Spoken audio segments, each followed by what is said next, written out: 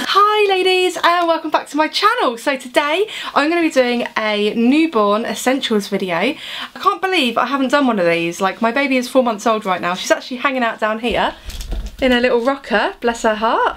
Okay, so the first thing that really helped me out when I had my newborn was a electric breast pump. Now, there's so much debate over, oh, should I get like a manual breast pump or should I get an electric breast pump?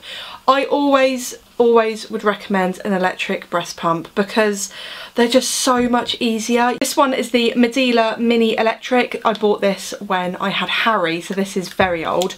And it's got, you know, a start and a stop thing and a minimum and maximum, so you can have it different strengths. And I love it. It's so good. Medela is probably my favourite electric breast pump if you guys are actually going to go for one.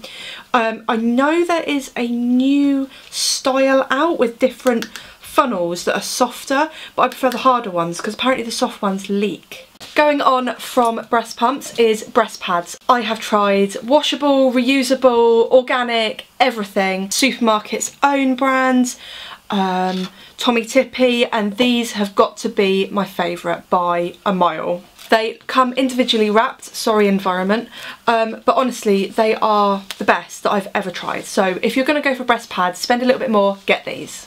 Now, Olivia didn't actually have eczema when she was born, however, all my babies have had this weird like skin peely, it's almost like a snake, they're like shedding their skin, it's so bizarre. These are my favourite products that I used that are on the market at the moment. The Dove baby lotion, I have tried different brands like organic ones and natural ones and Child's Farm ones and this, that and the other, but these are definitely my favourite. They're the most moisturising. I even put some on my legs once after I shaved them because I managed to shave my legs after I had a newborn, which was amazing because I didn't have a tummy anymore, so I was like, ooh. And yeah, these kept my legs really moisturised, so I was like, brilliant, really happy to use them on Olivia. So this is actually the nighttime lotion. It's got a little purple lid so you know the difference, and this is the daytime one. And then to wash her, this is the also in the same set, Baby Dove head to toe wash.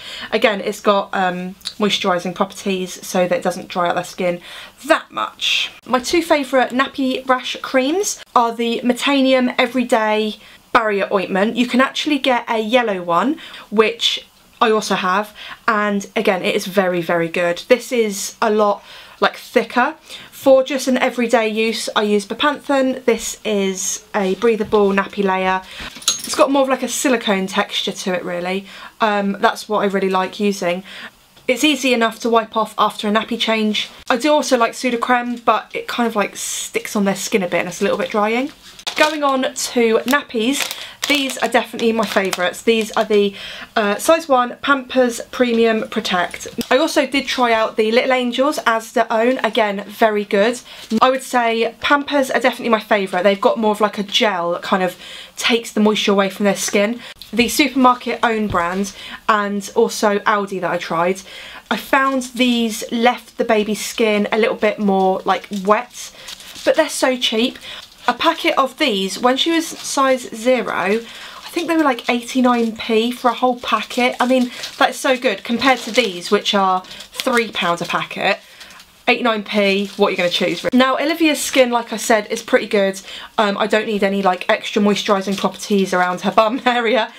So I use these Huggies Natural Care Extra Care. It's got aloe vera in it. They're just wet wipes, they wipe things off her and they're really good, I like them. So I do hope you liked this video. Give me a thumbs up to let me know and I will do more videos like this. Subscribe for more videos and I will see you in my next one. You can say bye ladies. Say bye ladies.